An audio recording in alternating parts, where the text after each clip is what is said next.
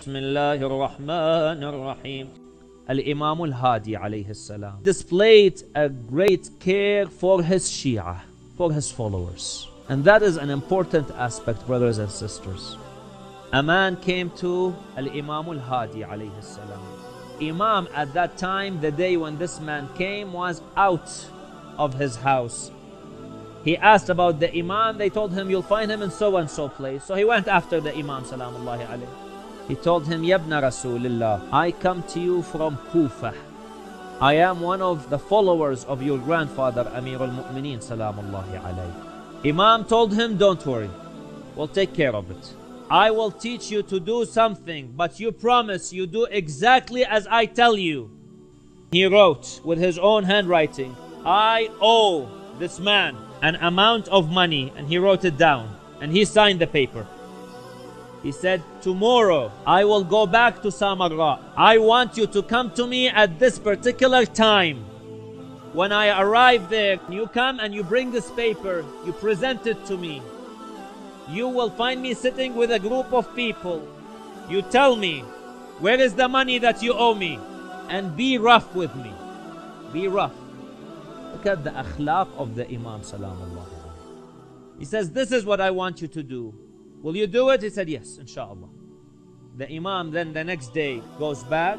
First day, this man stays with the Imam salamullahi alayhi in that area outside of Samarra. The next day, the Imam goes back. When he goes back, some of the Khalifa, al-Mutawakkil al-Abbasid, ministers, dignitaries, they come and they sit with the Imam salamullahi alayhi. As they were all sitting down, who comes? This man comes.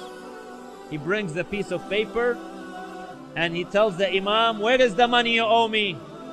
He showed some roughness with the Imam salamullahi alayhi as instructed. The Imam salamullahi alayhi told him, give me 3 days. Give me 3 days. And inshallah I'll have the money ready for you. Those dignitaries then took the news to al-Mutawakkil, the Khalifa. They told him, a man came to Imam Al-Hadi alayhi salam, and this is what happened. So he said, then take 30,000 dirham and give it to him. Of course, these are some actions from Al-Mutawakkil to try to kind of win the Imam over.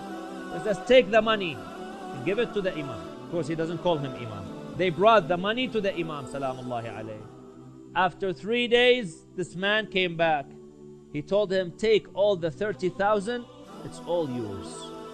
The man said, Yabna Rasulillah, I only need 10,000.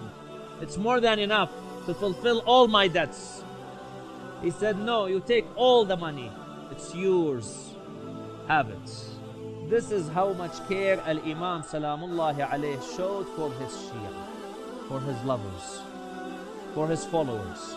This is at what length he went to help them out, even to tell them that be rough with me. How many of us would go to that length to help a mu'min? We may not need to go and tell the mu'min, be rough with us. Sometimes all we need to do is help a mu'min with whatever ability we can. Here is the Imam salamullahi alayhi telling us, look, this man came, I told him be rough with me so that I can help him out.